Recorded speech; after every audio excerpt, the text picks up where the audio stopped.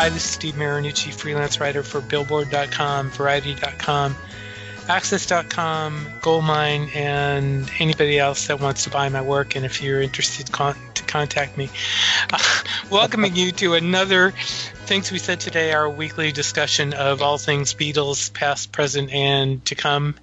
Let me introduce my two co-hosts who are on the other side of the country. First, from the state of Connecticut, the host of the Beatles show Every Little Thing, Mr. Ken Michaels. Hello, Ken. Hey, Steve. Hi, everybody.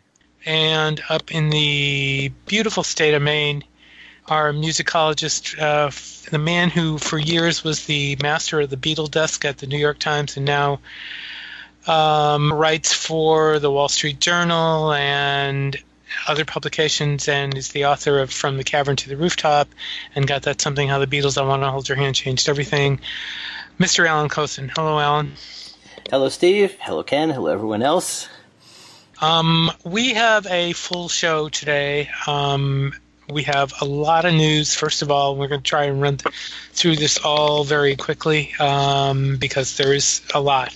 At the very top, we first want to talk, send a message of good wishes to Frida Kelly, who I wrote this week underwent heart surgery, and she's recovering nicely. Kathy McCabe, one of the producers of Good Old Frida, got in touch with me and let me know about this. And Frida posted a message on the Good Old Frida page. I'm not going to read it, but she that's where she announced that she had heart surgery. She also was expressing her wishes to her friends in Mexico City because of the recent earthquake. And she also announced that Billy Hatton of the Foremost had passed on, and our condolences also about Billy. But anyway, so best wishes, Frida, and we hope to see you out there again soon. The next piece of news was it finally, after a couple of weeks of anticipation, the Beatles' What Goes On demo went online through the Parlogram website. Actually, it went on eBay, but Parlogram is the auctioneer. And last I heard, somebody told me today that the price is like $9,000 already. So the price is pretty high up there. But we all got to hear it. And just quickly, gentlemen, what'd you think of it? Alan, you first. Well, it's very different from the finished version. I mean, apart from the refrain, "What goes on in your heart," the rest of the song is completely different. So they obviously gave it a thorough reworking, and I'd like to hear more of it. I mean, the bit we've heard is 33 seconds long, and the first few seconds of that are silence. So let's say 30 seconds, yeah, it sounds good. I mean, the sound quality is quite good on this thing, so I'm hoping that someone will make it available. Ken? Yeah, I would just echo Alan's words there. I noticed that the lyrics and the melody of the verse that would go into the chorus is noticeably different, and that's what makes it really interesting. The chorus itself sounds like it's similar to what the finished product was on Rubber Soul. And I do recall, and maybe this shouldn't be a surprise to our listeners, but if you read Mark Lewison's book, Tune In, he did say that What Goes On was actually one of the earliest Lennon songs. So it could have dated like in the late 50s.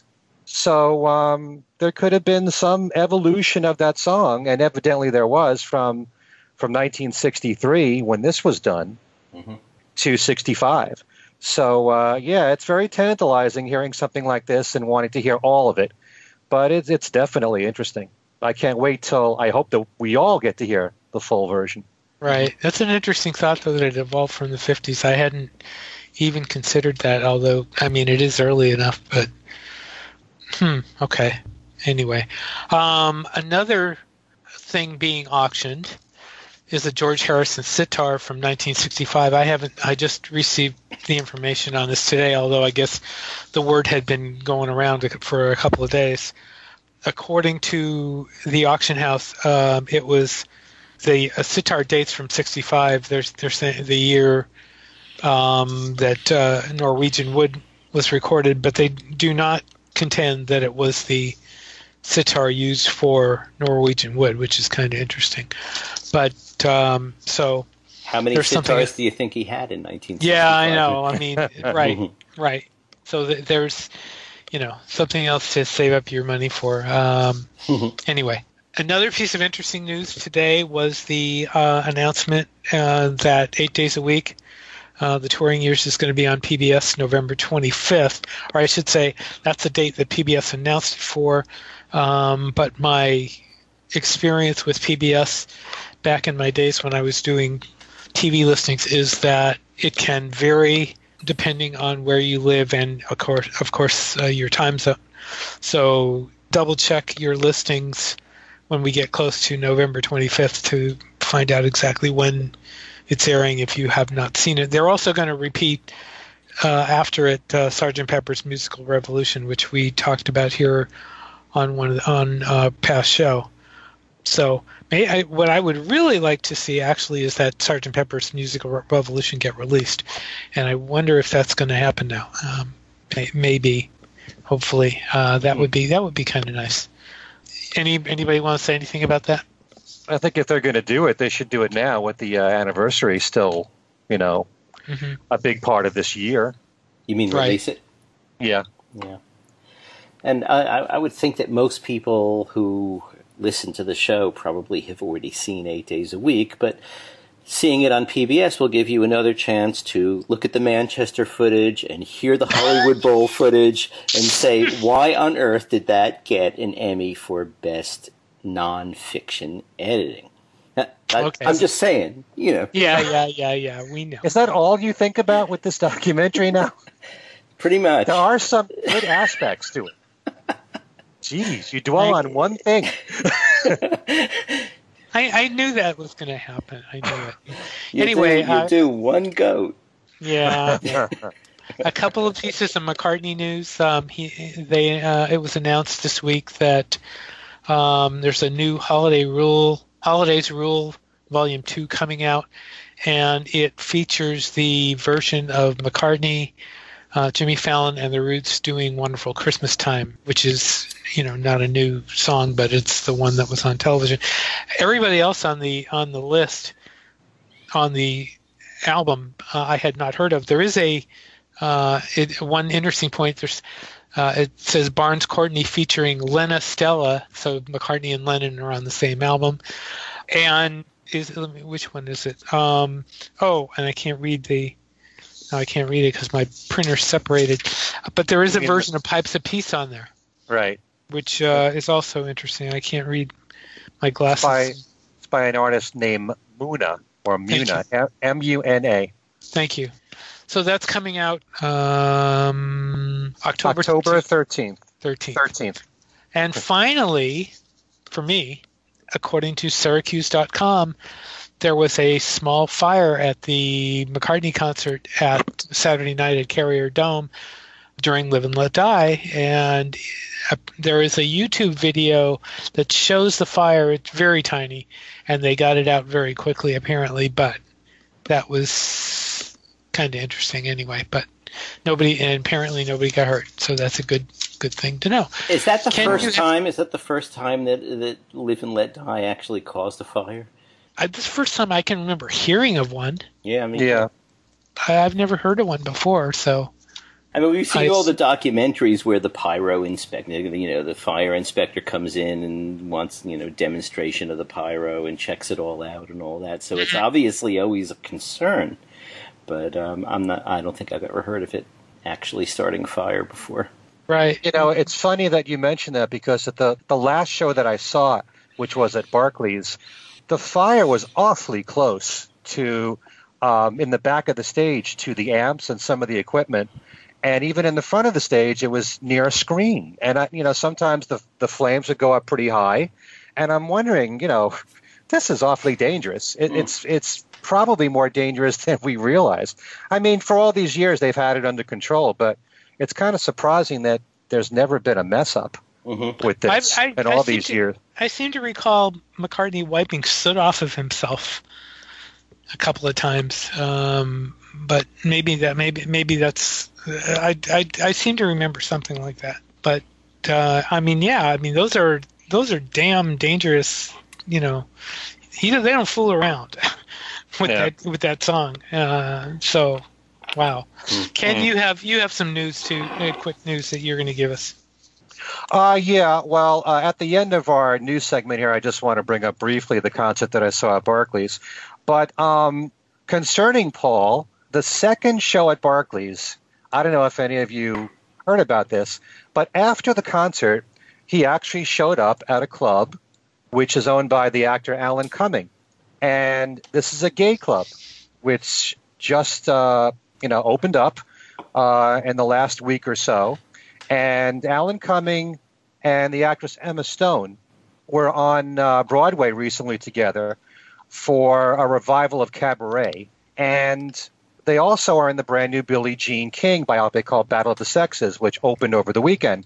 And after McCartney's concert, he went over to this club, and on stage, he joined Alan Cumming and Emma Stone, and they sang the Disney song, Part of Your World, on stage. That's from The Little Mermaid.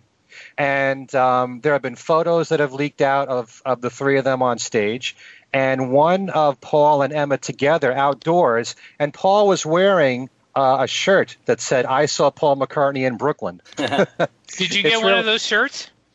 No.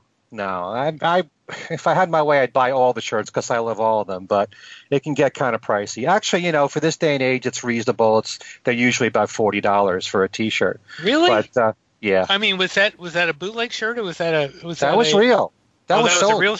That was a real shirt? Because I know when I saw him in Fresno, I mean, they had the bootleg shirts inside, but outside they had the real shirts inside, but outside they had bootleg shirts that were really inexpensive. Yeah, they always have them too. And they were nice ones too, because but yeah, interesting. Okay. Yeah. Well, they say that after Paul did this on stage, he also played some tunes on the harmonica. It's according to a report that I read. I don't know what songs they were, and apparently the three of them, I guess it's Paul, Emma, and Alan, hit the dance floor for some tunes from ABBA and Donna Summer and more. Okay, so also, let me see. Let me just say, I love that picture of Emma Stone with her head on McCartney. I thought that was a cute picture. Yeah, anyway. He had those sunglasses on. It almost kind of looked like the Revolver period for Paul. I don't know. I guess you guys know about Danny Harrison. Mm-hmm. Danny, there was, of course, the concert in Central Park this weekend, the Global Citizens event. And I actually thought originally that Danny Harrison was going to perform there because there was a brief video that appeared online of Danny with Annie Lennox, and underneath it said something about Global Citizen Festival. As it turned out, there was an award ceremony days before the festival, and there was a George Harrison Award. It's the George Harrison Global Citizen Award, which was given to Annie Lennox. And Danny and Annie, that sounds funny, Danny and Annie together performed Isn't It a Pity on stage at this award show. And that you can find online. Right, and the sound quality on that clip is tremendous. It really is. So, yeah, and also there's a new song that just leaked out today, as we're doing this on Monday, of Danny Harrison from the new album In Parallel, and it's called Summertime Police. And Danny's new album comes out October the 6th. Also, a few minor things here for those of you who collect cover versions. There's a brand new album that's just come out from Stephen Stills and Judy Collins together, and in fact, the two of them are touring now. They're covering the Traveling Wilburys' Handle with Care, which opens their new album. The album's called Everybody Knows. Ringo Starr's Christmas album, I Want to Be Santa Claus, has just come out on vinyl on Mercury Records. You can order that online on Amazon.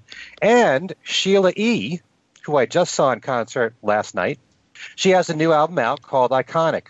And what she did was she has covered a lot of politically charged songs from the 60s and 70s because of the political climate that we're living in right now, all the craziness going on in the world. And she's covered Come Together, on the album, and she's gotten Ringo to play drums on it. And I've heard that version. It certainly sounds like Sheila E. drumming and Ringo accompanying her. I can't be for sure. But I did hear Sheila perform it live last night, and it sounded great.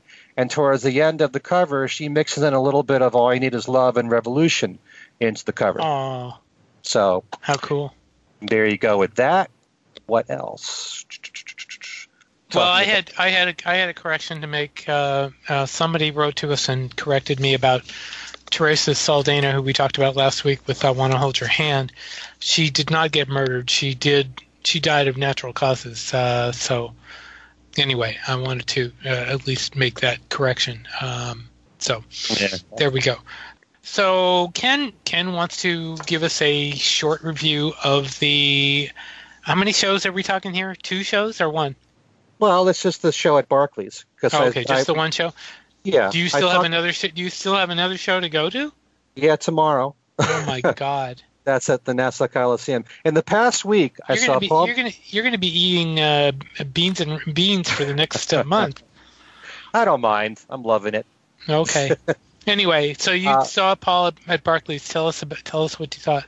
Yeah, this was the first show of 2 at Barclays, and it was like night and day comparing that to what I had said on our last show at Madison Square Garden, because his voice was really in tip-top shape. I'm not going to say it was perfect. He's still struggling on Maybe I'm Amazed. Certain songs, his voice is kind of rough. Certainly 4 or 5 seconds is that way.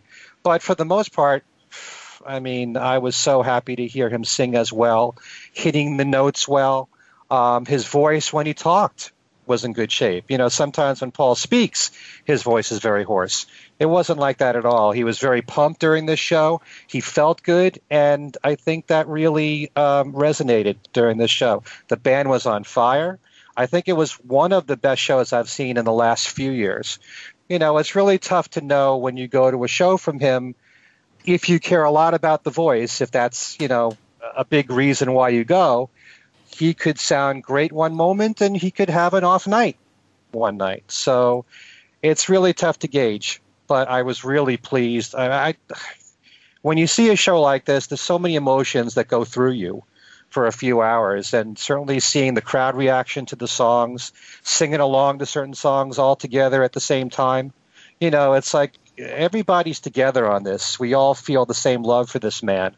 And one of the most emotional things that I went through at this concert, I'll just say this one thing, is that Paul, at one point in the show, he talks about how he tries to avoid reading the signs in the audience because he wants to stay focused on the songs as he's performing them.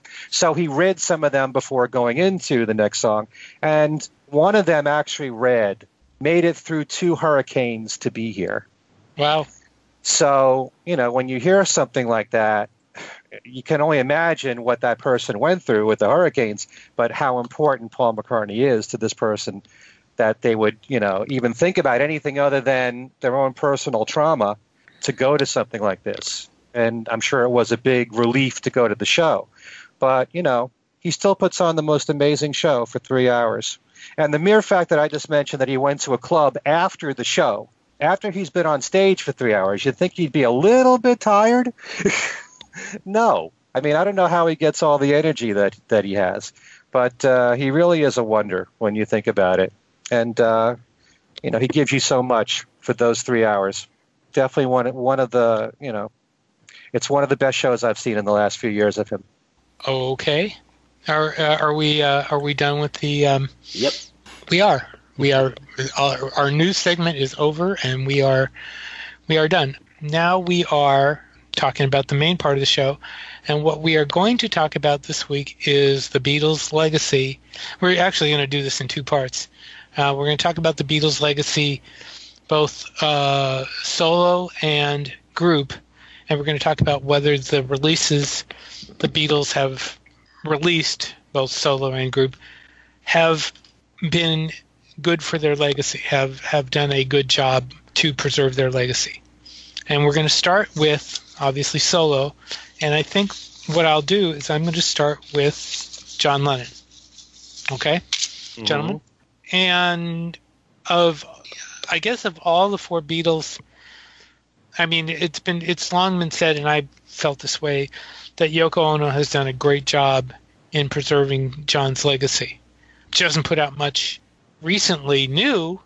I mean, most of the stuff, I think the most recent stuff, according to my lists here, 2010 she put out the signature box, Give Me Some Truth, and the compilations for the 70th anniversary or 70th birthday. But over the years, she has done, I think, a tremendous job. Probably the best job of all four Beatles. And I don't know, maybe I should have started with somebody else. But I mean, she has been tremendous in terms of what she has done. I mean, if you want to include Live in New York City in that, I think you should. She's put out a lot of compilations. She's put out a lot of unreleased stuff. She also allowed for the Lost Lennon tapes, which I don't think we can ever stop thanking her for. Mm-hmm.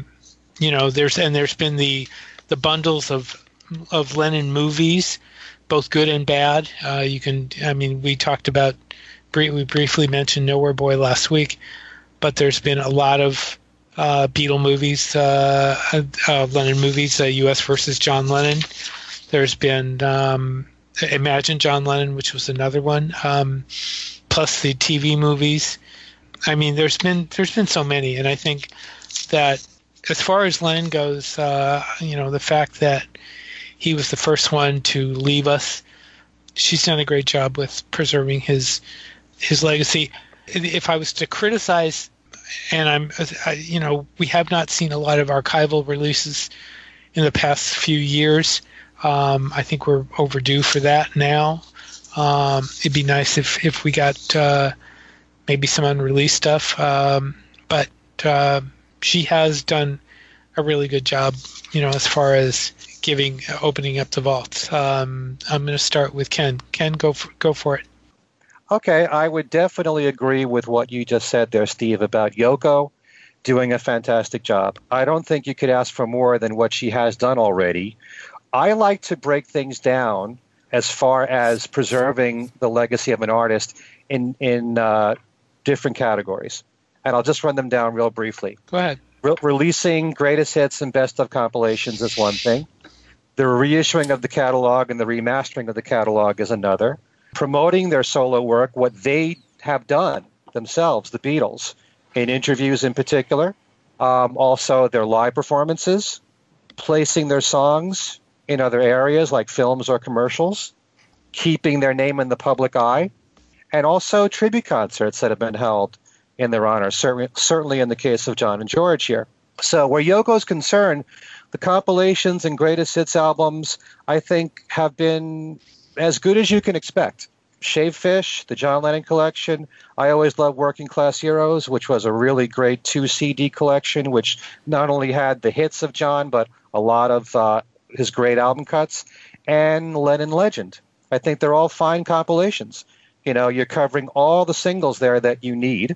So as far as that's concerned, I think it's very important, as I've said in earlier shows, that every 10 years or so, you should release some kind of compilation and update things for, the world today and how they should look at this artist as far as looking back at their important works. As far as the catalog, I love the remastering job that's been done on John's solo catalog. I think it's been fantastic. The box set that came out in 2010, the signature box set, was great. I loved all the remixed CDs that came out in the 2000s. I love the anthology box set, too, which came out in 1998. As far as promoting the solo work from interviews, most solo Beatle interviews have been them talking about their new album, plus the Beatles, but not overviews of their solo career. But John did that with a few of his interviews, like Playboy, the BBC. He's done some decent interviews for their time. So it's very important for the artist himself to talk about that music instead of just talking about the new album as it comes out. Also, as far as live performances, very difficult to grade on this because there never was a tour from John. We were robbed of 2 tours. There was a tour in place, at least according to Gary Van Sciok, with Elephant's Memory, and that was derailed because of the deportation, all the stuff that John was going through with the Nixon administration, being harassed by them, and also from getting murdered in 1980. We could have had a tour to promote Double Fantasy at the time, so we don't know what songs John would have done, although the one-to-one tour was really a precursor for what was to happen on the tour with Elephant's Memory.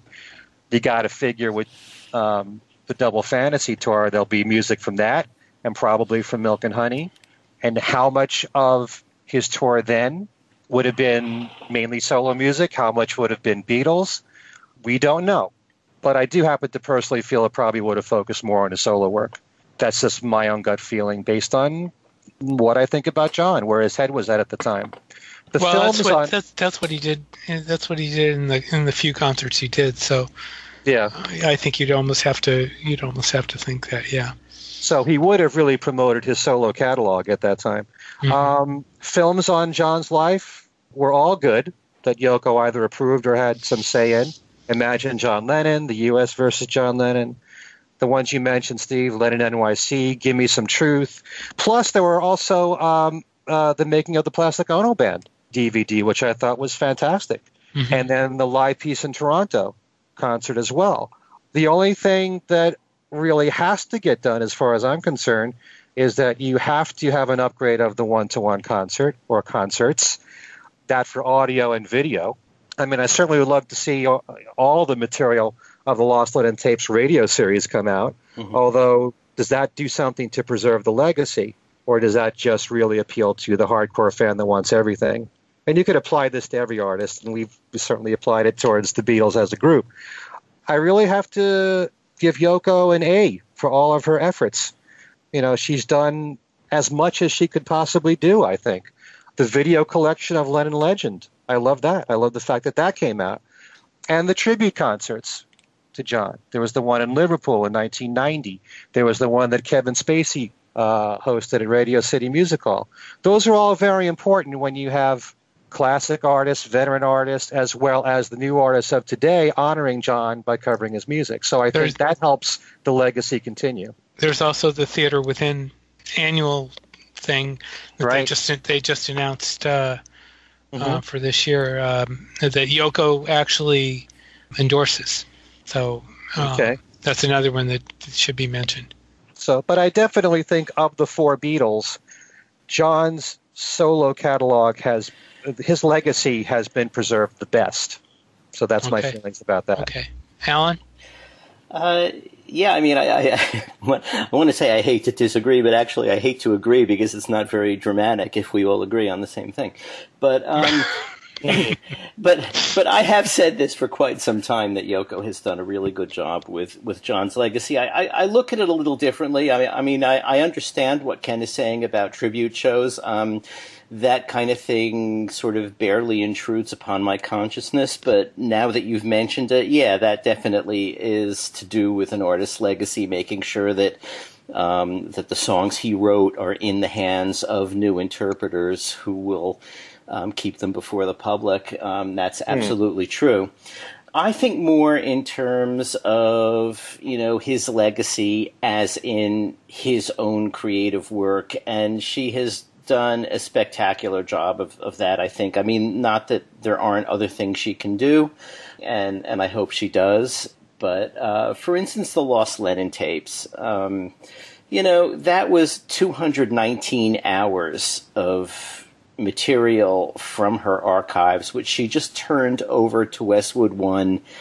Now, partly, I think there may have been a quid pro quo there. Westwood One would catalog it in exchange for getting to use it. And I think she felt that by having Elliot Mintz as the host of that he would sort of look after their interests and only play the stuff that they would have both not minded being played. And maybe to a large degree that's true, but I think he played a lot more than she knew he played. And I say that because in an interview I did with her once, she mentioned that, a lot of the stuff that was, I think she was, it was when she was doing a stage musical about Lennon, which was an interesting thing. I can't remember the name of it. Wrote a piece about it for the Times, but it was so long ago. It was one where many people of different races and genders played John. It was kind of an interesting concept, and that was, deliberate. She had a point there that, John was for everybody, So I talked to her at that point about she was going to include a couple of songs that she felt were completely unknown, and I mentioned that they were in the Lost Lennon tapes, and she said, yeah, but, in the Lost Lennon tapes, it was just, Elliot would talk over the beginning and end and a bit in the middle, and so you really got to hear a bit of the song, but not much. And that's not actually what happened in the Lost Lennon tapes. We got to hear those tapes pretty much full, and in fact, bootleggers assiduously put together, what was it, a 12, no, I think it was like a 20-disc series of stuff, just the music, cutting out Elliot and just giving us the music. And so that was a whole lot of material. Now, I think that stuff is not just for the hardcore people. Maybe it is. But when we're talking about an artist's legacy, what we're talking about is preserving the way the artist worked and preserving how the artist worked and what the artist did. And in John's case, this huge legacy of working tapes from home tells us a tremendous amount about what went into his music before we got the record. I mean, the finished records, there's not that many of them, post-Beatles. And that is a huge trove, and there is, I believe, people who've compiled it from Lost Lennon tapes and from other sources that have leaked out and from things she's put out subsequently have made, I think a 12 CD set of all of the archival material that's been out, and that is an awful lot. And you hear the songs taking shape because he would record them over and over with different verses, and sometimes on the piano, sometimes on the guitar. And that, to me, and to anyone who approaches this from the point of view of wanting to know what made an artist tick, that is the primo stuff. And we have an awful lot of it thanks to Yoko. Not a lot of it officially released, but you can get it. It's there. It was out. On the release stuff, there was the anthology that she put out that I thought was pretty well done, and, only like 5 discs or so. It could go on for many, many more discs. Those things, for those, they had access to EMI studio tapes, which is a whole different body of stuff than the Lost Lennon tapes had, which, may have had some studio stuff, but it largely was his home archive. And if it was studio stuff, it was on a cassette that he took home, so it wasn't quite the quality that they had access to put that anthology together. I'd love to hear more of that, because what we've heard of Lennon's studio outtakes, things get radically different, as a song is being recorded and as things go on. There are quite a few outtakes of God, for instance, and a lot of the things from the Plastic Ono Band, and a lot of things from Double Fantasy. I'd love to hear much more of that stuff, so I'd love to see her do that. The films, you're right, particularly the films that she had a direct input into, like, Imagine John Lennon and U.S. versus John Lennon, whatever it was called. Those are things that she had a lot to do with. And I have to say that in a certain way, she's done a lot of this work to preserve John's legacy almost at the expense of her own. We haven't... That's a good point. Yeah, that's we haven't seen a deluxe set of Yoko Ono's avant-garde art films come out, and those were things that John was involved in. I'd kind of like to see those. Those, again, are available on bootleg, but...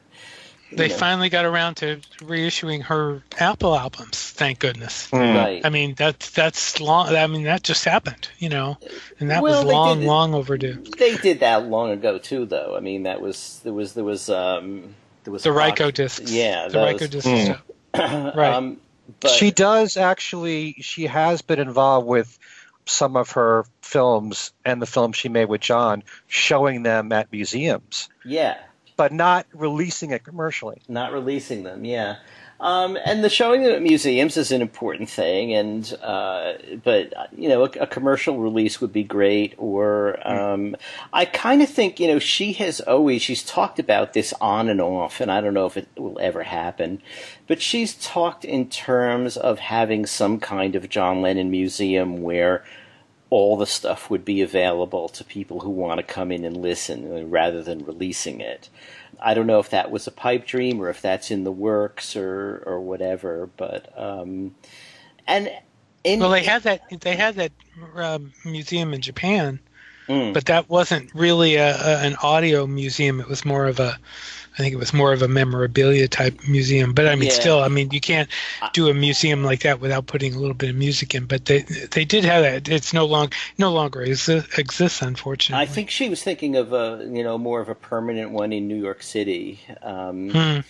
But also, however, on the way to that, she has loaned lots of his materials to Rock and Roll Hall of Fame and I think some other places that have done exhibitions, and Right. so you get to see things like you go to the Rock and Roll Hall of Fame Museum in Cleveland, and you see the Daily Howl right there under a glass case, and you see his various stage suits and all that, and there was they did a show in New York. It was a limited show at the sort of Rock and Roll Hall of Fame annex down in Lower Manhattan. That was a just John Lennon show, and she put out manuscripts, song manuscripts with annotations in the margins, and it was great stuff to see.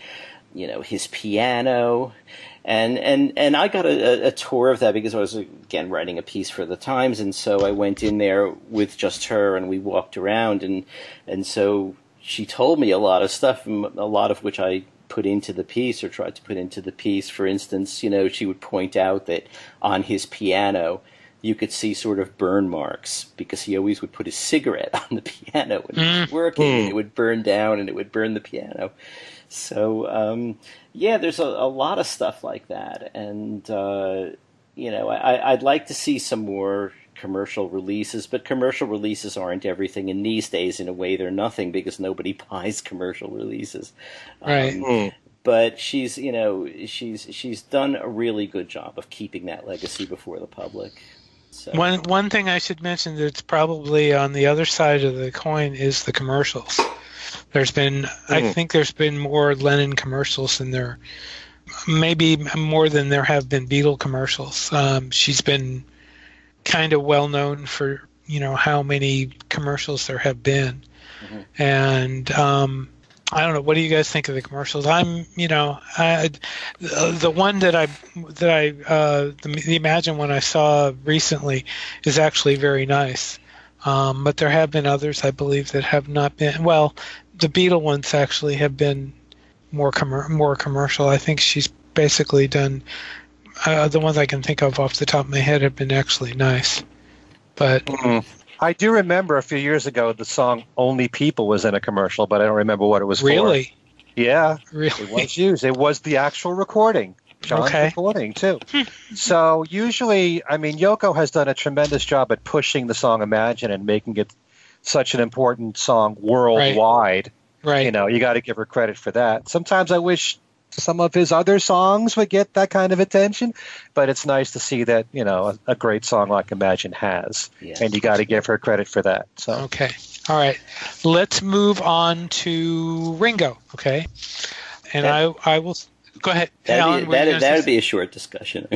That would be definitely a short discussion because Ringo really hasn't done all that much. I mean, he's put out a couple of anthologies for for All-Star Band work.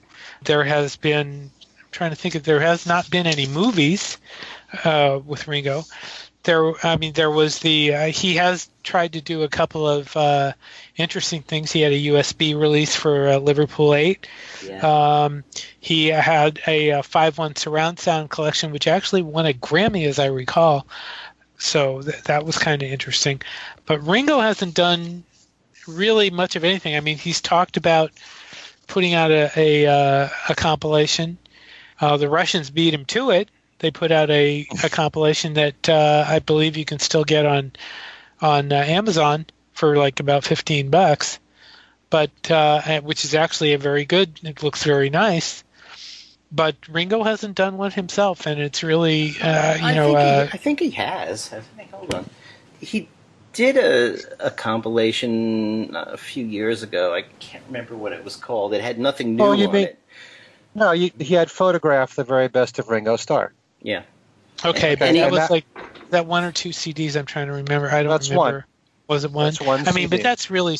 I mean, the Russian thing was 2 CDs, and it was I don't know how many tracks, but that was a very full compilation, and he hasn't done anything that extensive.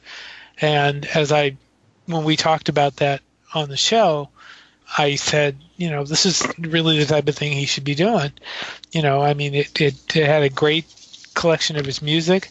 It showed, how much better his output has been than people give him credit for, and he hasn't really done that. So maybe not only that, but Ringo, on average, puts out a new album every couple of years. Right. So since Photograph, the very best of Ringo Starr, there's probably 4 or 5 albums he's made since then. You really need to update every 10 years or so and put out a new compilation. Ringo's never had one beyond 1 CD. He's had Blast from Your Past. He had Starstruck, which is actually kind of interesting because it was all of his music after the Capitol years. And then he also had Photograph. But he's never had anything really extensive. Certainly nothing like 2 CDs worth of material, and he's certainly, considering the fact, as we've just noted, he just put out his 19th album. Photograph, by the way, was 2007. Okay, so that's 10 years ago already. Mm-hmm. So, he certainly warrants a good 2 CD collection right there. I mean, he's put out a lot of live albums, that he has done. Mm-hmm. But I think the studio albums are really more important as far as preserving your legacy, and he hasn't really done that. Not only that, he hasn't even remastered his albums. They've all come out on CD, but you don't have a new remastering. The 5.1, I believe, was remastered. Okay. I think that's the only one that you could say was actually no, and there was one other, and I can't remember what it is now. I believe Photograph was remastered, wasn't it? Wasn't Photograph remastered? I don't remember that. I believe I remember hearing that. It might have been, but whether there are compilations or remasters is kind of really the entry level. If we're talking about maintaining the legacy of someone, that's like the least you can do. Right. And, there haven't been a lot of bonus tracks. When there have been, it's mainly been, some singles that were uncollected, which you could also get on the compilations. There haven't been many studio outtakes. There haven't even been, what he could do? He could do a collection of other things he's appeared on. He was on Keith Moon's album. He did that, anti-heroin song. He's been in a lot of film soundtracks that have not been tracks on his album. We were talking about the one from Curly Sue last week. Scouse the Mouse. Scouse the Mouse, right. There's a lot of that stuff that could be collected together as a Ringo release and hasn't been, unless... And there have been bootlegs of this stuff. Right. But I have a feeling that there's going to be some kind of clearance problem with that if you're dealing with a lot of different record labels, and who owns the rights to each recording. That is the thing with Ringo. I mean, he was off Capitol for a while, and he he went through some different labels. So yeah, Yeah. that probably is part He of it. sang a song in that Alice in Wonderland TV appearance he Right. made as the Mock Turtle. Called Nonsense. It was called Nonsense. Nonsense, Yeah. right? Yeah. Yeah, so there's actually all kinds of stuff, even among the release things, that really need to be sort of roped together to show the other side of what Ringo's been up to. But maybe some outtakes or demos and things, they must exist. Whether or not they're interesting, who knows? But even putting that aside, just doing a straight compilation would be a good idea for him. I mean, because, like I said, that Ringo Greatest Hits thing was really a revelation as far as how good an output he has had, and it really would boost his his standing. I think a lot. I think it would people would take him. I don't want to say a lot more seriously, but I think people would appreciate to know some of the stuff he's done. Put a few deep cuts on there. I think that would be a great idea. But it's also got to be promoted, too. It can't just be released and that's it. And Right. hope Alan, that everybody discovers it. Yeah. What were you going to say? He has devoted some effort to his photography, Right. and some of the things he's collected over the years, like the postcards, from the guys. I mean, he has put those things out. Generally speaking, they at least first come out in the really sort of pricey Genesis editions, and then I think they've all come out in trade editions too. But that's something. I mean, that's another side of his work that we should consider if we're considering legacy as a whole. Right. Right. Probably, as you say, there'd be rights problems, but probably someone should maybe collect his film appearances in some sort of an organized, unified way. Mm-hmm. Let me clarify one thing that I just said before, because I was talking about the clearance issues and all. I was referring to all these side projects, not the music that's on Ringo's albums, because Photograph, the very best of Ringo Starr, really collected everything from the very beginning of his solo career, from, say, there's nothing from Sentimental Journey in there, but It Don't Come Easy on, or Bukus of Blues on, through all the Mark Hudson stuff. Yeah. So, that was all together in one collection. That can be done. Mm-hmm. But if you want to add all this other stuff, like you said, and Scouse the Mouse, that kind of stuff, you have to deal with whatever record labels put that out, and there could be complications there. So you never know. But, when it comes to preserving the legacy, I do believe that it's very important in what you're doing live. And I got to give Ringo all the credit in the world for making the All-Star Band concept such a big part of his career. And we're actually talking about almost 30 years now of doing this. But all of his tours pretty much highlight his biggest hits in his solo career, some Beatles songs, maybe one or two new songs, but it doesn't really span, his solo catalog. He's not there to give you a history lesson on the solo career of Ringo Starr. So, he's not really promoting his solo catalog in that regard. And like I've said before, Ringo, Paul, they have no control over what radio plays, but they do have control over what they do live. Mm-hmm. And, Ringo certainly doesn't go deep into his solo catalog at all. And I don't think he ever will. I don't think he had. I mean, if he hasn't done it by now, he's not going to start. So. Mm-hmm.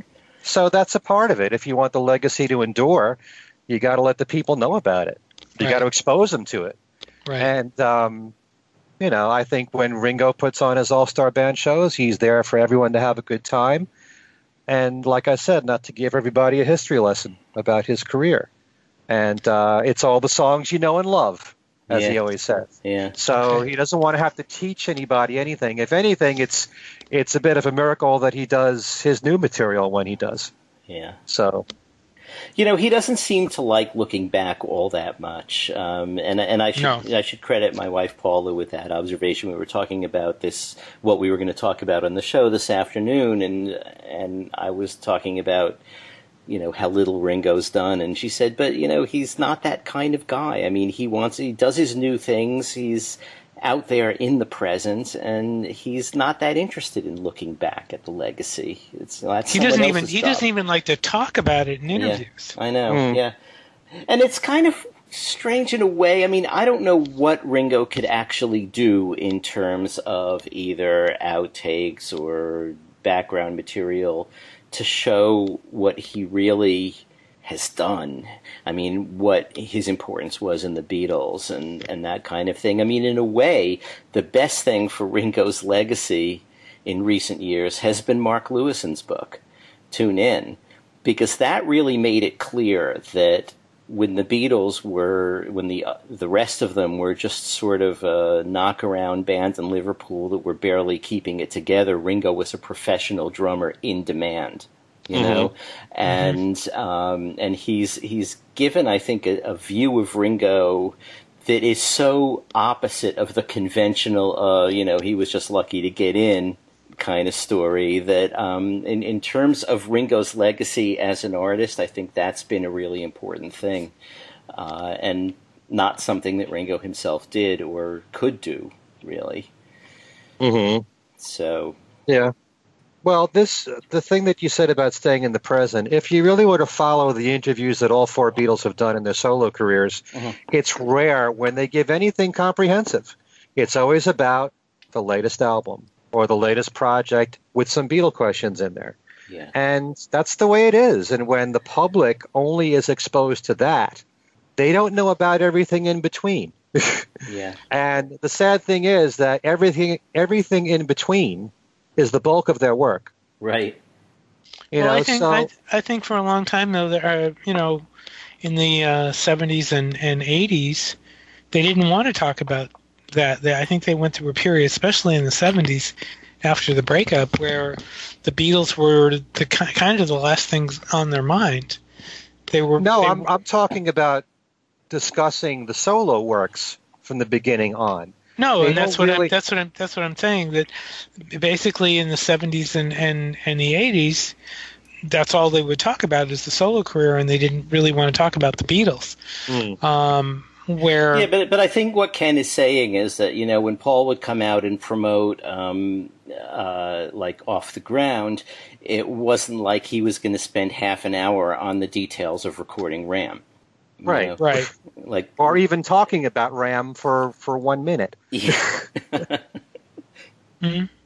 It's also a matter of the questions that they get asked, I mean, I have a feeling if someone asked him about Ram, he'd answer the question, Yeah, Probably. That's true.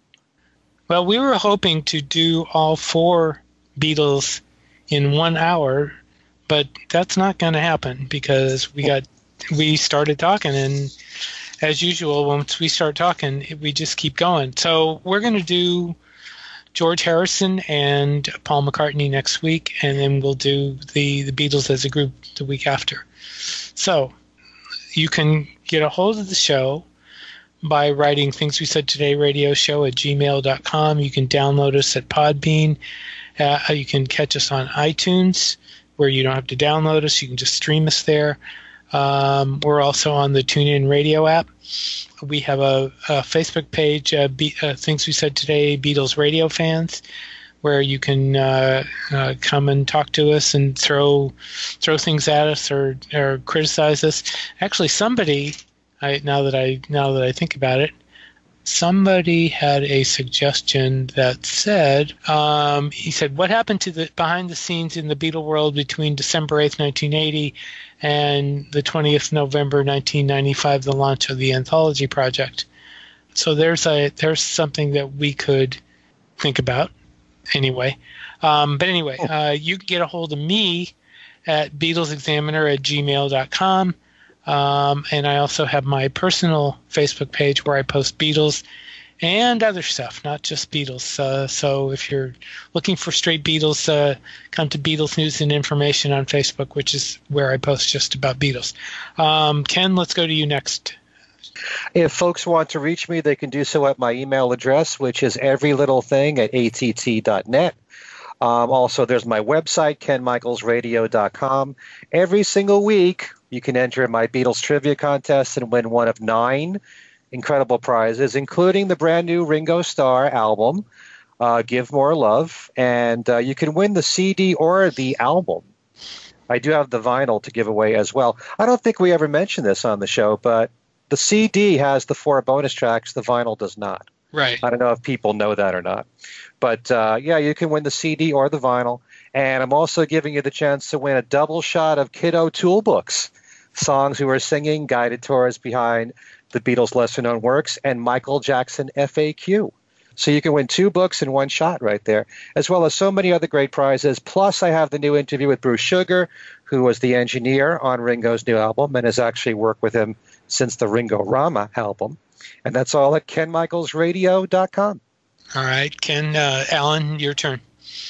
The easiest way to get in touch with me is either through the group email, which Steve gave, I think, or Alan Kozin on Facebook, or Alan Kozin Remixed. That was too short.